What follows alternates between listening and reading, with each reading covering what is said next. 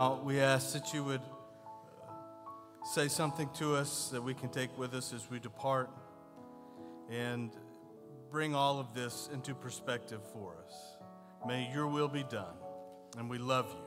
We pray this in Jesus' name. Amen. You can be seated. If you have your Bibles, look with me in the book of Exodus.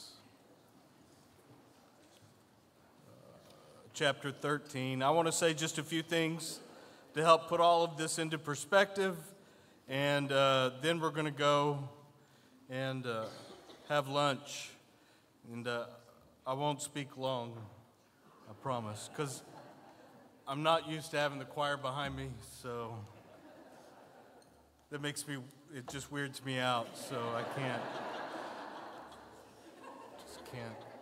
I'm not even going to look at them.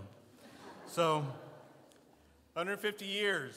So let's put some of this into perspective. Here's some interesting things that took place in 1873 that are relevant. So first of all, the American Indian Wars, an ongoing conflict that would last for a decade or so, was just beginning in earnest, primarily in the American Midwest and in the Northwest, and it did not begin well for the United States, although they would end up devastating the culture, Native Americans, and rounding them up into the reservation. Also in 1873, Ulysses S. Grant was beginning his second term as President of the United States. And if you think the scandals in our current lifetime are bad, they're nothing compared to what President Grant endured. He did not judge character very well. Also, in May of 1873, Henry Rose exhibits barbed wire at an Illinois county fair. Later, a couple of guys named Joseph Glidden and Jacob Haish invented a machine that could mass produce it. And when that happened, the cattle and real estate markets were never the same, especially in Texas. And in 1873, what's called the Long Depression begins in October. It's a worldwide recession that lasted until 1879 and until 1896 in some places. Now, in the United States, in 1873, the Long Depression was known as the National Panic, and its effects could be felt right here in Rockport. The families who helped establish this community, like the Mathis family and the families of George W. Fulton, were busy making Rockport a cattle town. And their vision was to raise cattle nearby, slaughter them here in town, and then ship them out by rail and by steamboat.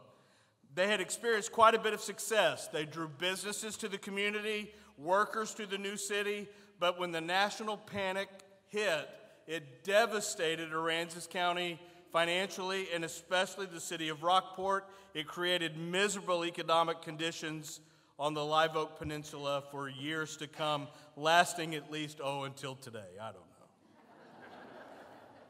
And it was in those miserable, bleak economic conditions that the Baptists who had been meeting here on the peninsula finally decided that what this community needed most was an official Baptist church. And so they organized. And while the conditions were not ideal, they believed that they could help provide a gospel witness to the times in which they lived. Now, the first 50 years of the church were tough indeed, marked by economic hardships, Baptist infighting, the Spanish flu pandemic, World War I, and the hurricane of 1919. Now, we've heard that the church started with about 60 members. By the time the hurricane of 1919 destroyed the church, there were 10 members left. And they started again. And now look where we are today.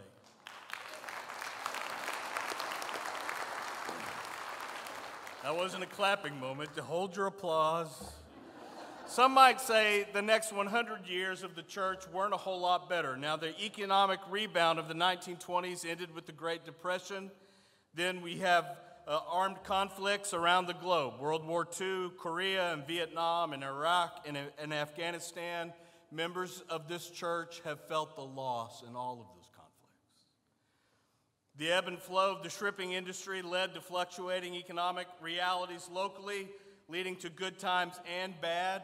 As Charles pointed out, our society has changed dramatically in the 20th century, and right here in this community, Charles was a champion for equal rights in the civil rights movement, and he faced a lot of people in this community who disagreed in the equality between the races. He's a hero, and we just don't know what he endured personally. See, Charles, this works both ways.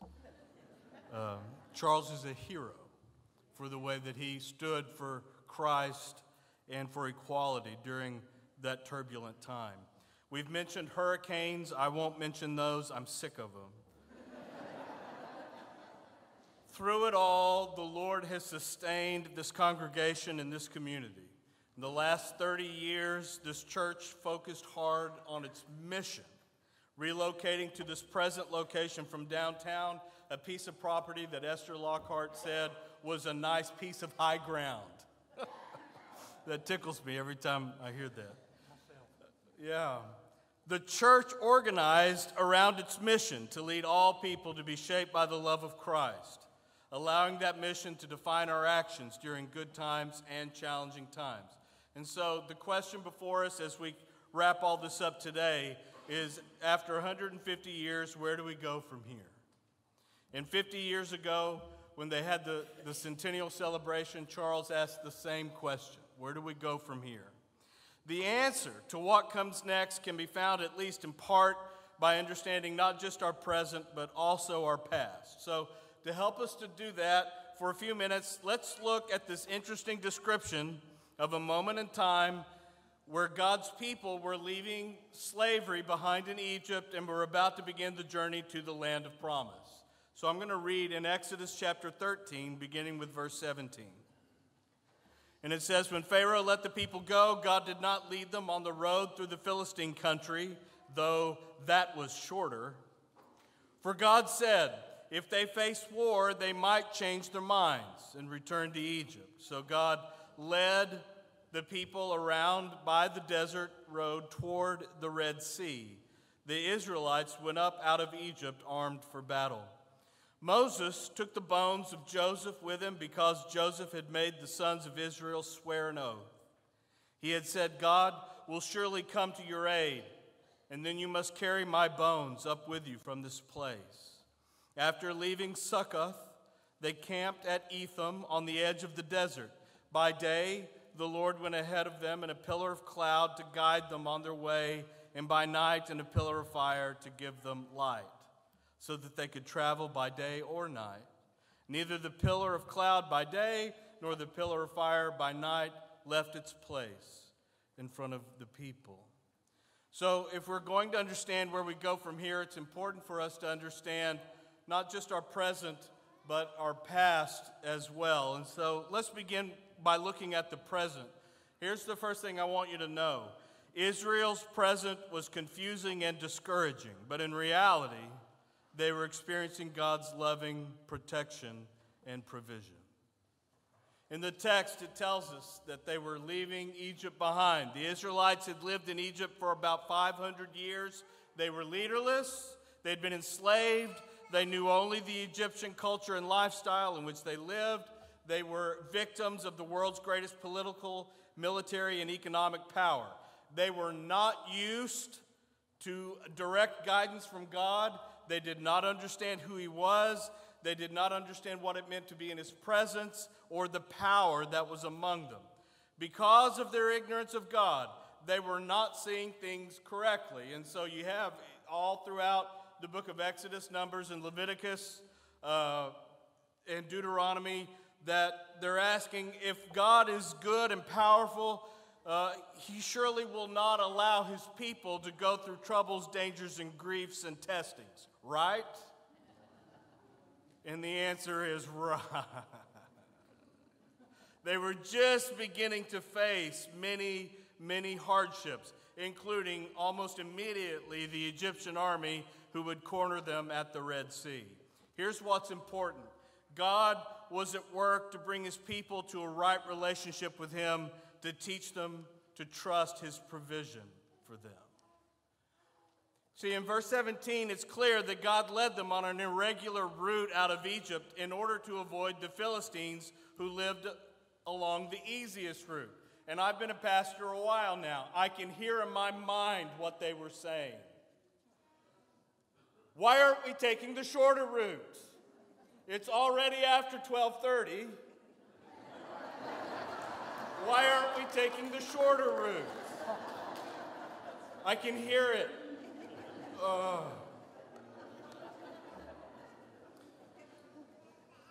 You're taking us the long way. God could have destroyed the Philistines on behalf of the Israelites. Obviously, that is true. But the Philistines had done nothing to Israel at this point, unlike Egypt. And so Israel was not ready to face them. Now, the Philistines would be dealt later according to God's perfect timing. But at this point, God knew that if his people were tested too much in their ignorance and in their discouragement, they might choose to go back to Egypt and be enslaved again, which is what they would try to do in less than 2 years from this point. So God in his wisdom took them on a different path. Here's what I want you to know. You and I are currently experiencing God's gracious, loving provision and guidance. We lack for nothing, regardless of appearances or our limited understanding. You're going to tell me that your current circumstances don't make any sense? I'm going to tell you that you find yourself in good company according to God's holy word. Nonetheless, we walk by faith and not by sight. The Lord is with us, and we are experiencing his blessings. Now let's talk about our past. Joseph's bones reminded God's people that any current or future reality would be based on God's faithfulness to his promises made to people long ago. See, Joseph understood the promises of God to Abraham. He believed and trusted that someday the Israelites would leave Egypt and take their place in the promised land. In Genesis chapter 50, on his deathbed, Joseph made his brothers promise that his remains would be brought out of Egypt and buried in the promised land with those of Jacob, Isaac, and Abraham. That promise endured through the centuries, and now he was being carried up out of Egypt. Joseph's bones were transported to the promised land. Now I want you to think about that. Somebody had to carry his remains. And it wasn't a short trip. It lasted 40 years. Someone every day was responsible for burying the bones of Joseph so that they could reach the land of promise. God's ancient promises to Abraham, Isaac, and Jacob were believed by Joseph and were now being fulfilled. His remains were a visible, daily reminder of the past that God keeps his promises. In Joshua chapter 24, verse 32, after the end of the conquest, when they take possession of the promised land, it says, "And Joseph's bones, which the Israelites had brought up from Egypt, were buried at Shechem in the tract of land that Jacob bought for 100 pieces of silver from the sons of Hamor, the fathers of Shechem." And Shechem will be on the test, so I hope you wrote that down. Here's what I want you to know. You and I carry the faith, hopes, and sacrifices of those who went before us. They did not live to see the fulfillment of all God's promises, but they remained faithful, and we have received their legacy.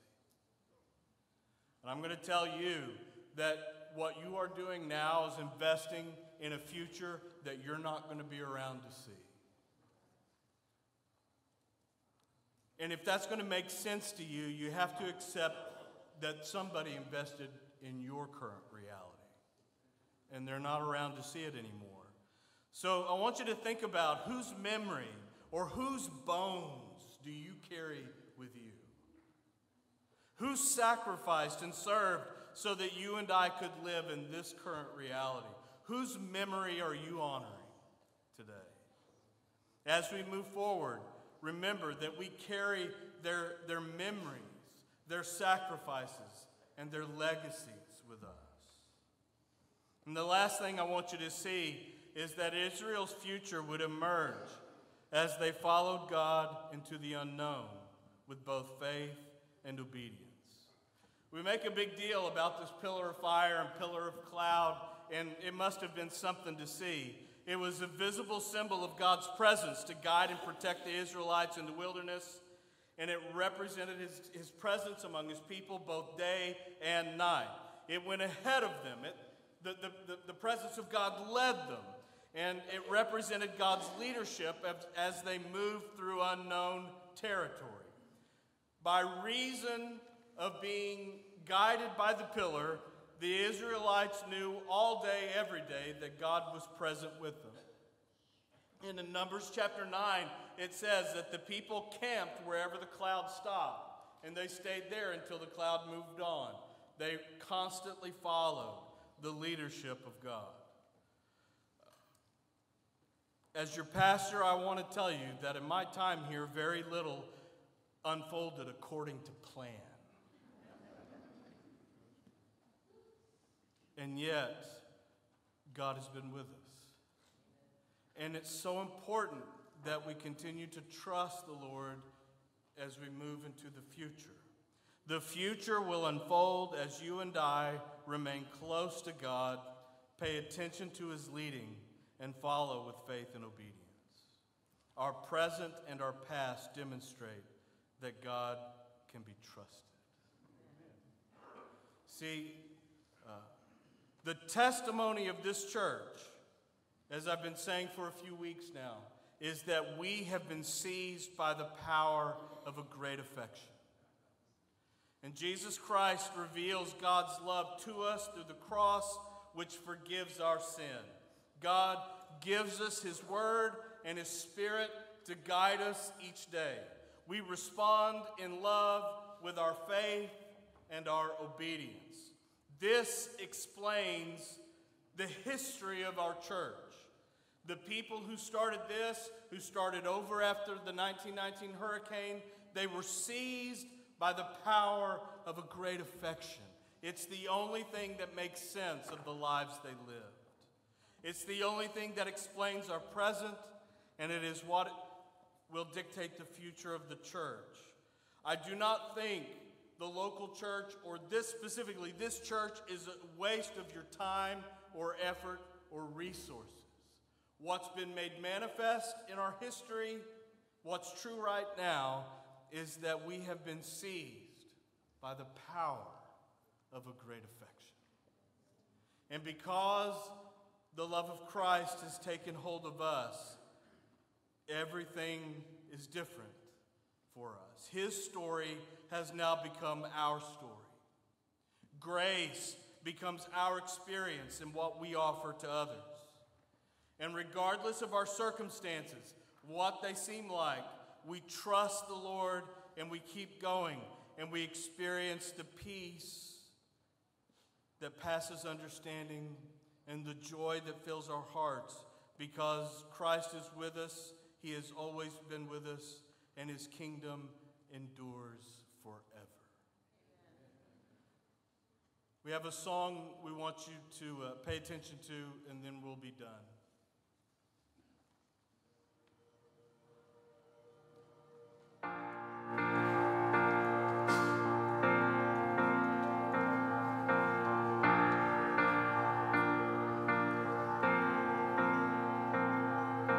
I cannot explain the ways of love. Life cannot explain the grace of kindness. There's no reason that can satisfy enough the healing of this blindness. I've been seized by the power of a great affection. I've been seized by the power of a great affection. And even in the days when I was young, there seemed to be a song beyond the silence. The feeling in my bones was much too strong to just deny it. I can't deny this. I've been seized by the power of a great affection. Seized by the power of a great affection. Now this is the theme of my song. And now I must forgive as I'm forgiven. And even when the shadows are long, I will sing about the sun that's risen. And his kingdom has no end.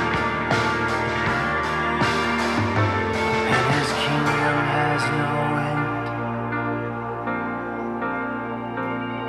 I will praise him for the fields of green and gold.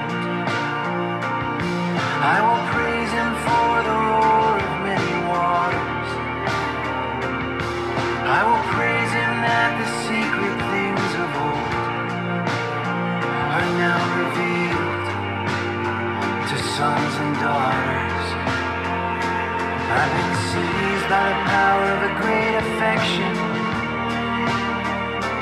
I've been seized by the power of a great affection. So Father, I will give you thanks and praise. The sun has opened wide the gate of glory. He declared your mighty love and gave us grace. And I will tell his story. It is my story. I've been seized by the power of a great affection. Seized by the power of a great affection. Now this is the theme of my song. And now I will forgive as I'm forgiven. And even when the shadows are long, I will sing about the sun that's risen.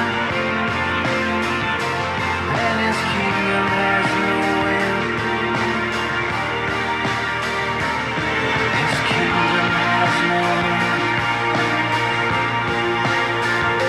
Oh, his kingdom has no end. His kingdom has no end. His kingdom has no end.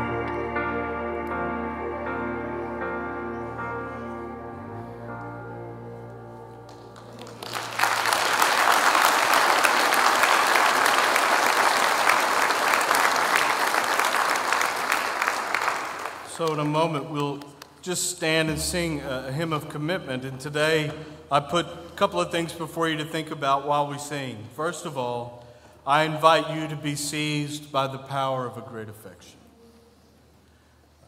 If that's not a testimony that describes your experience, I encourage you today to think about what that means.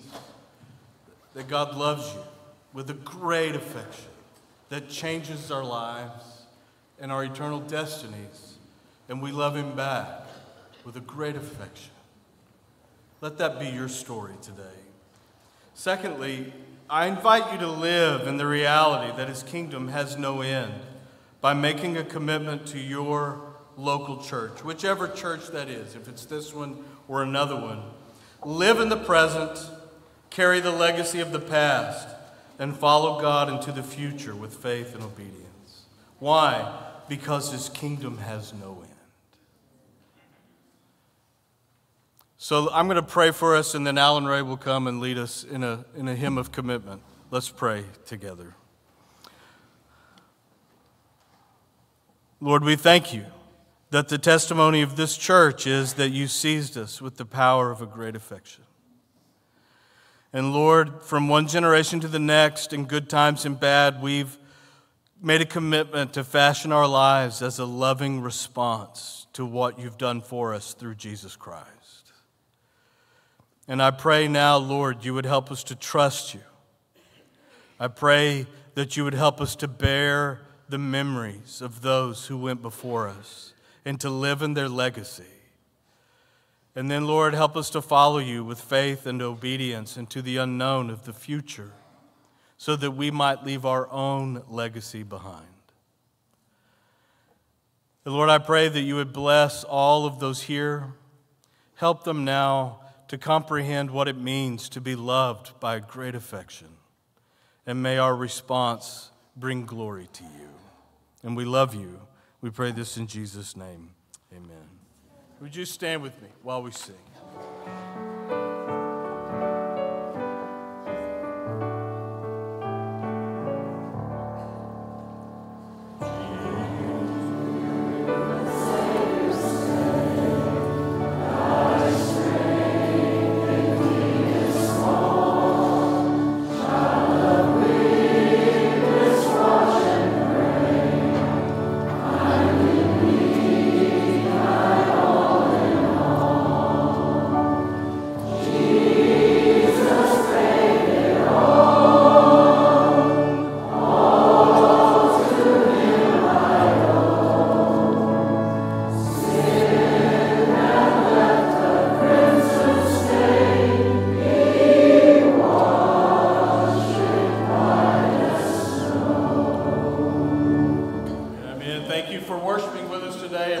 Occasion. If you just happen to be a visitor today, we're glad you visited with us.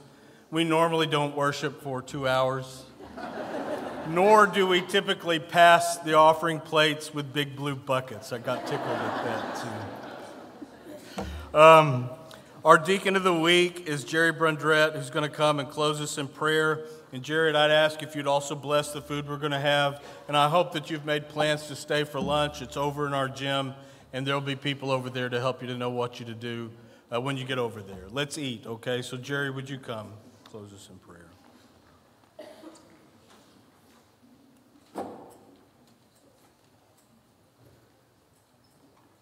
Before I pray, I want to say that the Lord spent about 3 hours with me this morning telling me what he wanted me to say, but we don't have time for that because we need to get over and eat that food. We don't want to hurt the ladies' feelings. So if you'll join me as I pray. Father God, what are we going to take out of this place? Have we been seized by the power of a great affection? There's many things I could say right now.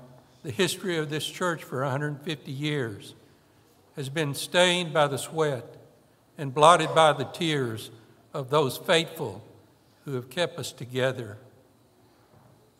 And Lord, we are the future that are here right now. And we're going to go out into the world. We're going to take a message. What message are we going to take? Unless we've been seized by the power of the great affection, we don't have a message. And there's bound to be somebody here right now that needs to make a decision. Don't walk out of this auditorium this morning unless Jesus is on board. Like the old preacher once said, if Jesus ain't on board when the ship sails, it's too late. And that time is short. And Lord, we need you. And out of everything that was said today, something that resonated with me that says it all is Jesus loves me, this I know, for the Bible tells me so. All those that journey soon or late must pass within the garden gate, must kneel alone and solemn there and struggle with some deep despair. Lord, have mercy on those who cannot say, not mine but thine, who only pray. Let this cup pass and cannot see your purpose in Gethsemane. And Lord, we're all going to pass within that gate. And we just pray that we can say, not mine, but thy will be done. So as we leave here and we go to partake of the blessings that's been prepared for us, we pray that you would bless the food, bless those that prepare it, bless those that eat it for one purpose, and that's so we can serve you the way you called us to serve. For it's in Jesus' name we pray. Amen. and our closing hymn.